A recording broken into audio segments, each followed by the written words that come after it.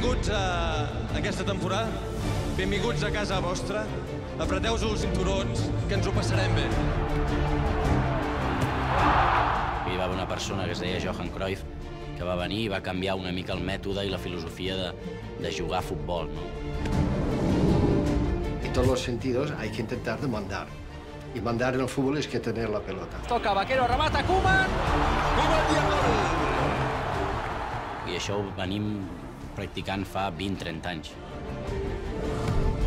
I think Barça is Mescon club. I mean, obviously, you become aware of the history, you become aware of the fact that that was pretty much the place where they could speak their language during the Franco days.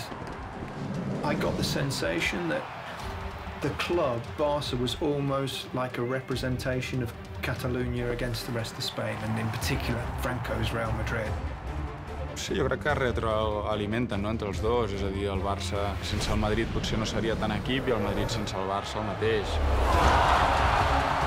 The reason Barcelona is what it is not because of Cruyff, not because of Guardiola, not because of Messi, not because of, you know, the players in the past, but it's about the club, and it's about the feelings within a club. Y me hice acá, me hice con los valores del Barcelona, de la Masía, que más allá de que estamos para jugar al fútbol, te educan y te educan muy bien.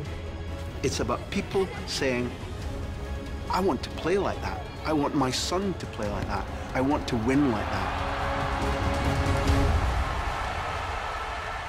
C'est simplement pour ça que le Barça est grand et restera plus qu'un club.